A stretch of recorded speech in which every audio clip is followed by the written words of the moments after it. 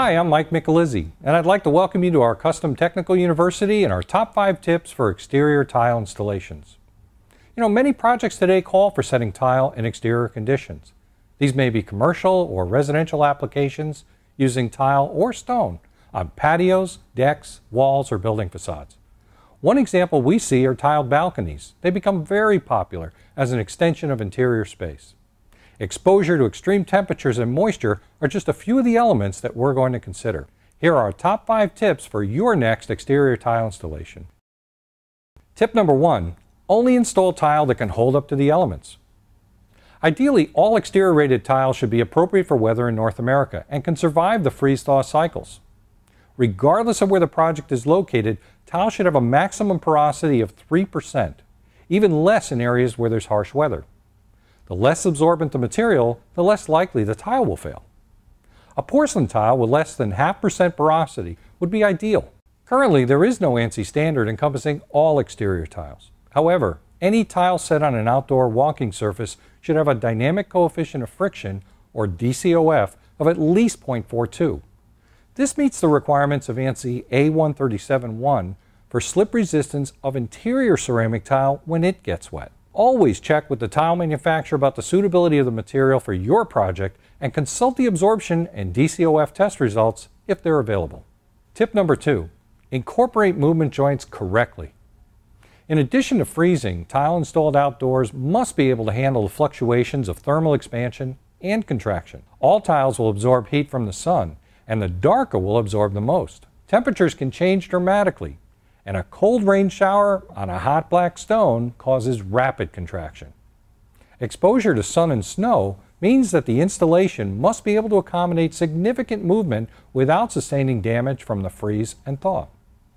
To help with these conditions, the Tile Council of North America recommends the installation of movement joints every 8 to 12 feet and using a flexible sealant like Custom's commercial 100% silicone caulk. We strongly suggest adding movement joints at least every 8 feet and making them as wide as possible. Against any building walls, make sure your joints are at least 4 times the amount of normal movement expected, especially for an above-ground installation that's cantilevered like a balcony. Don't forget to add soft joints to all steps and risers, and never tile over joints in existing concrete or make the movement joints smaller than the existing joint. Tip number 3. Tiling balconies requires extra planning. Think of balconies as shower stalls, only you just can't turn off the water. So proper waterproofing is essential for tile work installed on raised porches, decks, and balconies, any area that abuts or covers an inhabited space. The primary concern is draining water away from the structure or to a drain, preventing water from entering the building. With proper care and planning, both of your goals can be accomplished.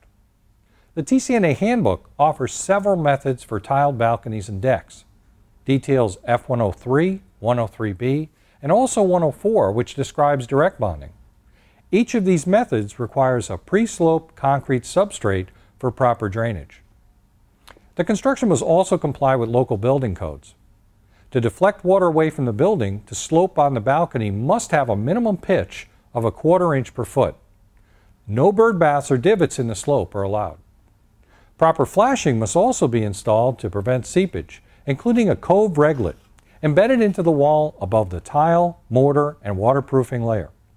Include a waterproofing membrane that meets or exceeds ANSI A118.10 and 118.12 if possible. And it also has to be rated by the manufacturer for these types of applications.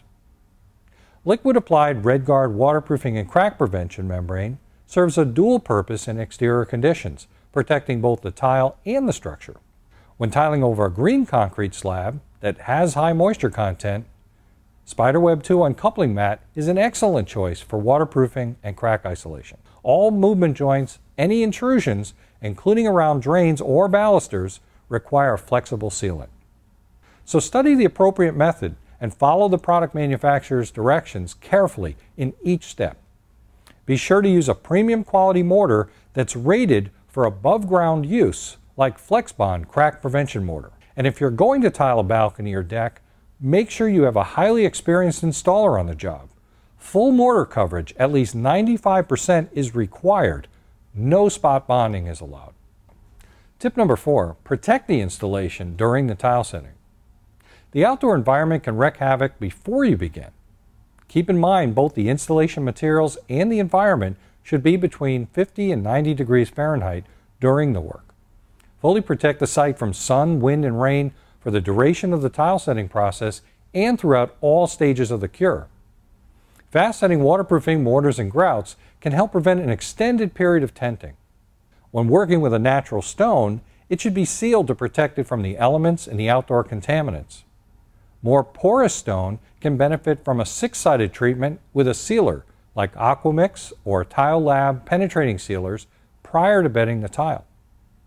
To deepen or enhance the color of a natural stone like travertine or slate, apply an enhancing sealer like Enrich and Seal, but do this only after the tile is installed and not after using a penetrating sealer. Tip number 5, use quality tile installation products formulated for exterior use. Like the tile, the installation products need to stand up to harsh weather conditions, so always use a polymer modified dry set mortar that's rated for exterior use and exposure to wet conditions. To support the weight of heavy natural stone and large format tile, consider Megalite crack prevention mortar or ProLite tile and stone mortar. Both offer premium bond strength and flexibility for non-sag applications on exterior walls and floors. If you're using a cement-based grout, make sure it meets or exceeds ANSI A118.7 and will not effloresce. Custom's Prism SureColor grout is a fast-curing option that delivers consistent color without modeling or shading, regardless of temperature or humidity. With Prism, you won't have to worry about efflorescence. Using a system of eligible custom products, you can set exterior tile confidently, even on a balcony, and qualify for up to a lifetime system warranty on the project. If you'd like to know more about tiling exteriors or how custom products can help you with your next project, please visit our website, custombuildingproducts.com, or give us a call. And be sure to like our video, share it, and subscribe for the latest tips on tile installation.